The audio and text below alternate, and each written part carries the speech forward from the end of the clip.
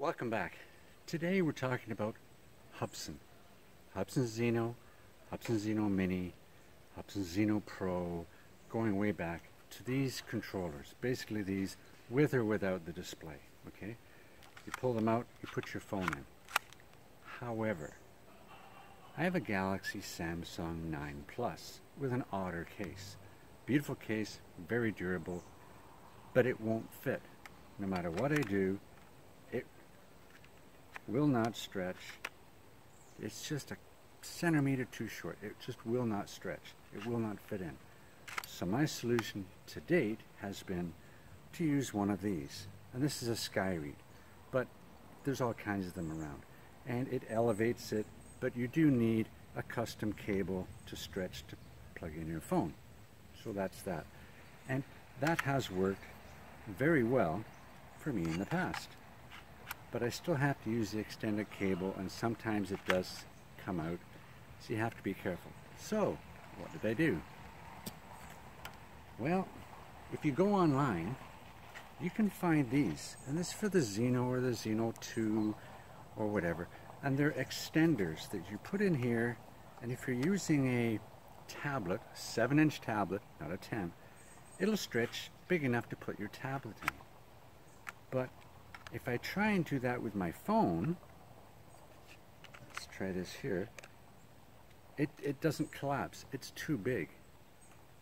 And to be honest, it's 2 centimeters too tall. Okay? So when I put it in, okay, like that, it's 2 centimeters too long. So what did I do?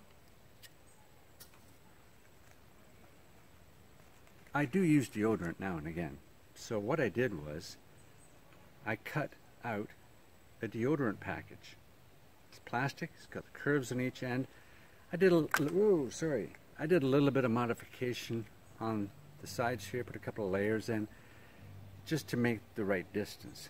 However, I'll show you the dimensions of what it is up here, pictured somewhere, of the exact dimensions that will fit really. And actually it's, wow, mosquitoes. Actually it's 6.5 centimeters wide, okay, this way, and it's 6 centimeters long, okay. This is a little shorter than this side, but I'll show you how it works. And I had to cut out a little hole here because on a Samsung Galaxy S9 it has a button right here that this fits over, and the button is for Bixby, so I cut a hole there to prevent mosquitoes. Are really bad here, but anyway, so this is how it works. I put this in here, I put this over my Bixby hole like that, okay, clip it in there, put it down like that. Bixby hole is there, perfect, it's not interfering. This is the standard cable that comes with it, and I plug it in, okay, and there we go. And I can use it, it's not going to fall out, it's great, and I can be nice and comfortable and do whatever I want. So now we've got the Hubsan Zeno Mini SE on the pad, and it's just had the new updates. Now it's up to date with all the other Mini, Zeno, Mini, Hubsan, whatever they are. There's like 8 different versions of this Mini, okay? And they've all had updates, so this was the last one. I think it got it to 1.2.0 or something. But I did all those updates, and I'm hoping it's just going to be, you know, a nice experience. But now I've got this, it's going to be great. And again, I'll put all the diagrams up here about it. And if anybody's into CAD and they want to make one, the one, let me get it.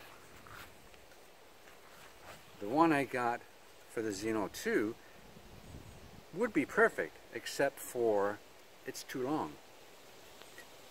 Okay? Mosquitoes again, they're really bad. So let's go for a little flight and we'll test out how this handles and how I can see things. Okay? Let's go. So now we have the Hubsan Zeno Mini SE, and we have the new controller holder made out of a deodorant package, whatever. Holds it very well, it's not going anywhere, everything's fine. So let's start this screen recorder here. 3, 2, 1, and we're going. Okay, we've got the Hubsan Mini SE, new controller. Is it going good? We've got the 10 satellites, the 12 satellites. Let's put it up. Let's just switch over here to the video, and we're going to put it in 2.7K at 30. Okay, just for kicks and giggles. And here we can see that we have the latest firmware 1.2.0 and 1.1.0. They just came out last couple of days. They've now caught up with everybody else. Okay, all the other Xenos had updates, and now this one's got one. It's the same thing, optimized performance, and you never really know what they did, but we'll see what happens. Okay, let's get this up in the air and see what happens here. There we go. There it goes. Okay, it's hovering very well.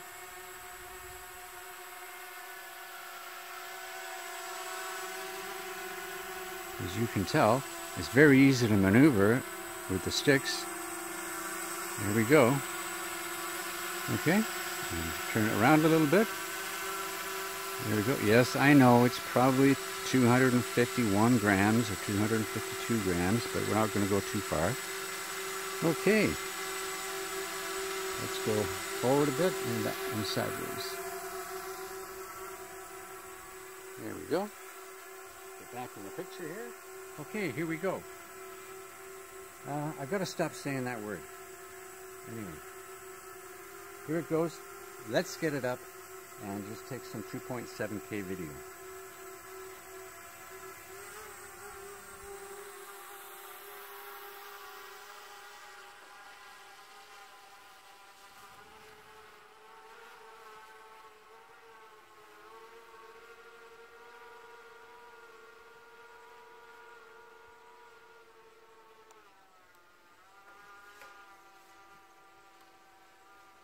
Start that video pretty soon. So you see it's pretty level. The horizon's pretty good. Okay, we've got control.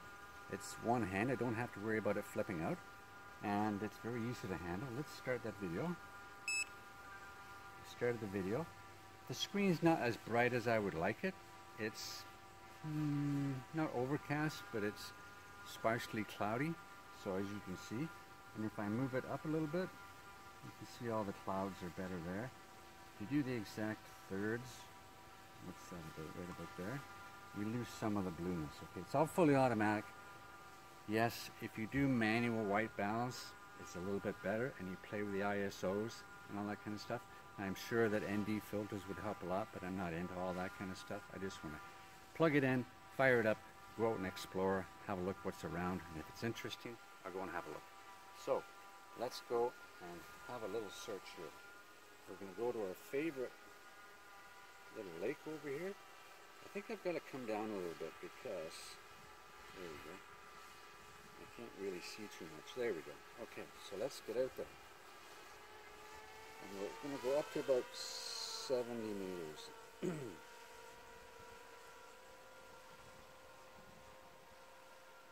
we go. Right.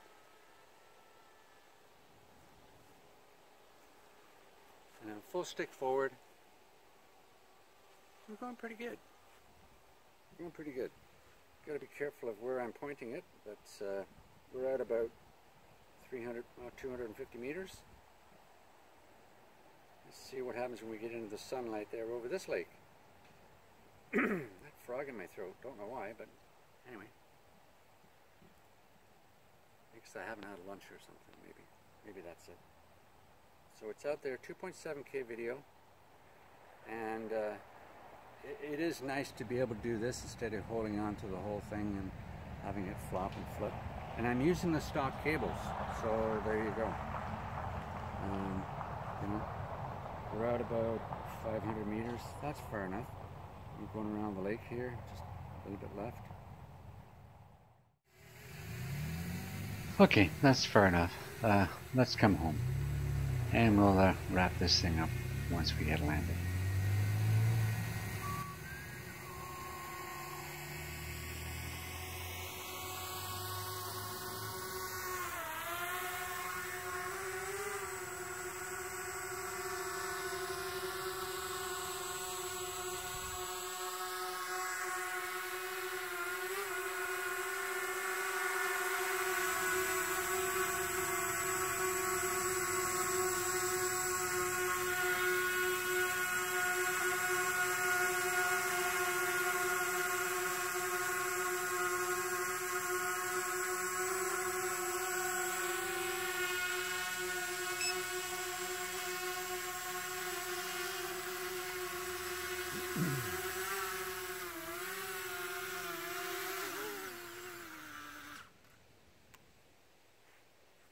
There we go. Pretty good little device. It could be a little bit better, but does a great job. See you in the next one.